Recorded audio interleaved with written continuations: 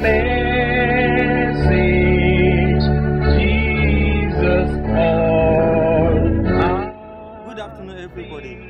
You are about to watch Deeper Life Bible Church program, The Moment of Transformation. Today, by the grace of the Lord, we shall listen to our pastor, General Superintendent, Pastor W.F. Kumuyi. You are going to be blessed.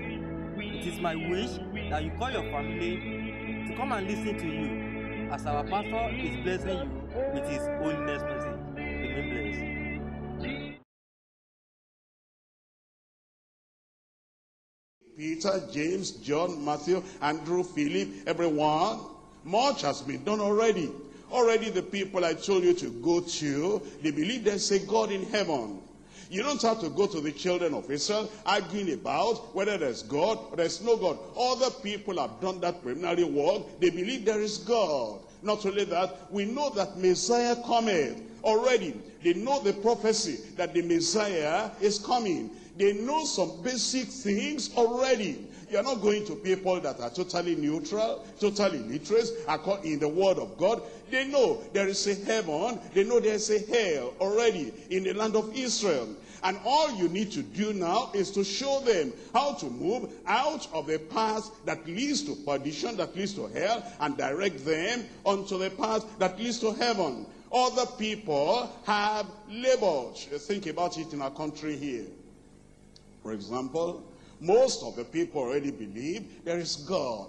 You don't have to go on evangelism and be convincing the majority of people. There may be some isolated people who will say whether there's God or not. They're the minority, they're negligible. But the majority of the people already, somebody else has taught them. They already know there is God. And people already know that Jesus Christ died and he was buried and he rose again. Other people have done that preliminary work. And the rest for us now is just to go and tell them the significance of that resurrection of Jesus Christ unto their lives. That's why Jesus Christ said, other people have labored already. And you are going into their labor so that you can then harvest them into the kingdom of God. It's just like you. We have some young people, they're going to the university. And the lecturers at the university, they need to understand that they are not starting from the scratch. Already those young people, somebody else taught them the alphabet. Somebody else taught them how to put the words together. Somebody else taught them how to write good English. Somebody else taught them how to make some preliminary things. And therefore these other lecturers, what do? They just make use of what other people have done in the lives of these young people. That's what the Lord is telling us. Other people have labored already. And think about the printing of the Bible.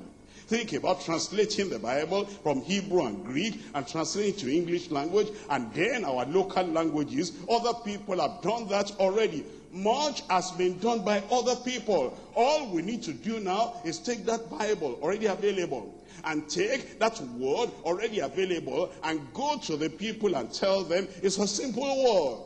Other people have done the greater work and the most difficult work. We now go to them with the gospel. If we don't do it, the result is, the consequence is, the harvest that is ripened already will be wasted, will be lost. It will not be lost. Amen. We're going to do it. Number two, it will be that the sinner's blood will be required in our hands if we're negligent. In Ezekiel chapter 3. Ezekiel chapter 3, I'm reading from verse 17. Son of man, I have made thee a watchman unto the house of Israel. Son of man, I have made thee a watchman unto the house of Israel. Look up here for a moment. What if you are employed as a guard, as a watchman, as a security officer, and then you are told you are the security officer. Now, you're watching over all these things here. This is your work. And the letter of appointment has been given to you. Or you have been spoken to verbally that you are the watchman, you are the guard, you are the security officer. If you go to sleep, or if you go to do some other good things, not bad things, but you are not at your post, and you are not securing, watching over the things you are told to watch over, and all those things are stolen away, precious things, then you'll be called to question. And then there'll be a penalty upon you. It's like the Lord is telling us, I've given it to you already. I've told you already that you are a watchman over the souls of the people. Now, you know that in the New Testament, even we are told that language is used. What does the Bible say? Put your finger in Ezekiel. Your finger in Ezekiel and come to Hebrews chapter 13. Hebrews chapter 13. And I'm reading there from verse 17. Obey them that have the rule over you, and submit yourselves for the watch for your souls, as they that must give account. The part I want you to look at, they watch over your souls. They watch over your souls, and they will give account. The Lord has already appointed the leader that you are watching over souls. But then he appoints every believer, that the people around you who do not know the Lord, you are watching over them. This one must not go to hell. And it's very simple. It's not in your strength, it's not in your power that you are going to pull them into the kingdom. It's just the power of the word. You just open your mouth. My friend, Jesus died for you. You don't have to suffer. You don't have to suffer the consequences of your sin, either here on earth or in eternity, beyond the grave. How can I do it? If you will just come to the Lord, confess your sin, turn away from them, very simple, within 5 minutes, 10 minutes, he will forgive you. You'll be saved. He'll write your name in the book of life, and you'll be secured. That's all. And if you didn't do that to tell them and to warn them and to bring them to the Lord, if they are lost, you're going to give account. That means then the consequence of neglecting personal evangelism is that their blood will be required at your hand. We're back in Ezekiel chapter 3. Son of man, I have made thee a watchman over the house of Israel. Therefore, hear the word at my mouth and give them warning from me. That's all. So simple. Hear the word, and the Lord will not fail. He'll give you the word. Now you hear the word from his mouth, and then you give them warning. And they're willing to listen if you are willing to speak. They're willing to hear. Who is not willing to hear? How? He will not perish. How? He will not be condemned. How? He will not die in sin. How? He will not go to hell. How? He will not suffer forever and ever. You test people, my friend, come. I want to show you how you will never suffer in your life again. It's all ears I want to hear. I want to tell you how you'll be happy. Happy from now until you die. And then how you will secure a good place in heaven after you are dead. He will want to hear. I want to tell you something. I want to show you how the devil will not have power over your life anymore until you die. Come and tell me. I want to hear. I want to tell you how something can be a help to you, and you'll be so helped and lifted over the stormy waters of life. I'm all ears. I want to hear. Everybody wants to know. If you will go and give them the good news, the glad tidings, the gospel, that Jesus Christ died for them, and they ought to be saved, they don't have to die. You are a watchman over them. Then it says in verse 18, when I say unto the wicked, thou shalt surely die, and thou givest him not warning, nor speakest to warn the wicked from his wicked way, to save his life. The same wicked man shall die in his iniquity, but his blood will I require at thine hand. His blood will I require at thine hand. And that means then, if we don't tell them, they are going to be lost. We're going to tell them. I said we're going to tell them. And our reward is going to be great. In Mark chapter 8, verse 38. Another reason why we need to go out very quickly and tell them is that this is another consequence now, that if we're ashamed of Christ here on earth, he too will be ashamed of us. Ashamed of us. But I don't understand why some people will say, really, I am ashamed. I'm ashamed. I cannot tell other people about Christ. And I'm asking them, what are you ashamed of? I say, are you born again? Yes, I'm born again. Are you happy? Yes, I am happy. Is your life fulfilled in Christ? Yes, it's fulfilled. Does God answer your prayer? Yes, he answers my prayer. What are you ashamed of? It's just, I ask you, are you married? Yes, I am married. Tell that friend there that you're a married man. Oh, I'm ashamed. Ashamed? Oh, you go to that friend, do you know that I'm married? Now, I say, are you successful in life? Have you got a certificate? Have you gone to school? Have you graduated? Oh, yes. Tell that friend over there, do you know that I've graduated already? Are you ashamed of that? Of course, no. Has your sin been forgiven? Yes. Tell that person there, my sin is forgiven. How were you forgiven? I confessed my sin. I turned away from my sin, and Jesus forgave me. I am healthy. Since I gave my life to the Lord for about 5 years now, maybe you're saying that the Lord has been keeping you strong and healthy. Tell your friend over there, do you know that for 5 years now, since I came to this Jesus, I'm healthy, I'm strong, and I'm very, very happy. Who is ashamed of a thing like that? And then you tell them, he did it for me, he will do it for you. There's no excuse at all to be ashamed of what Christ can do and what Christ wants to do in your life. Mark chapter 8, verse 38. Whoever therefore shall be ashamed of me and of my words in this adulterous and sinful generation, of him also shall the Son of Man be ashamed when he cometh in the glory of his Father with the holy angels. I pray you will not be ashamed.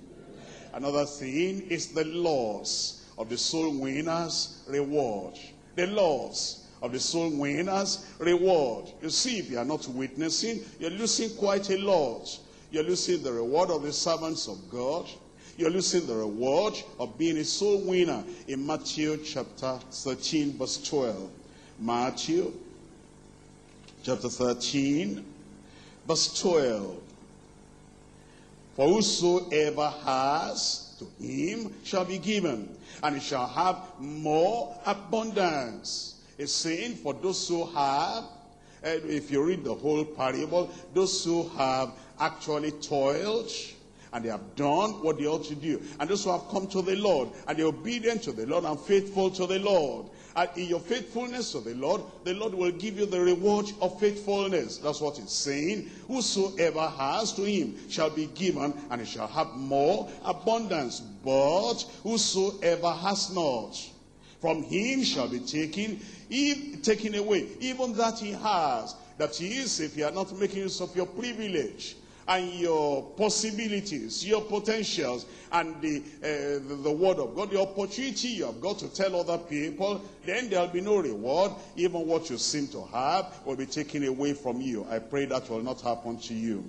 And you know that the people who are not evangelizing, they are hurting themselves. You're not telling other people about the Lord. You're not excited about the Lord. Your prayers are going to be hindered.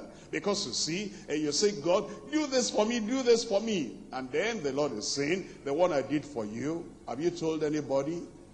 Have you made that opportunity, privilege, open to other people? I've blessed you, I've saved you, I've healed you, I've provided for you, I've done quite a lot for you. Have you ever opened your mouth to tell other people who are suffering like you were suffering? Other people who are unfortunate in life, like you were unfortunate in life, I helped you. I lifted you up. You should have told them, so that they too, they'll be able to have what you have got. And if you have not, if you are not telling them, then when you cry unto the Lord, your prayers are hindered. In Proverbs chapter 21, verse 13. Proverbs chapter 21, verse 13. It says, whoso stoppeth his ears at the cry of the poor, he also shall cry himself, but he shall not be heard. Whosoever stoppeth his ear from hearing the word, from the cries of the people, that is the need of the people.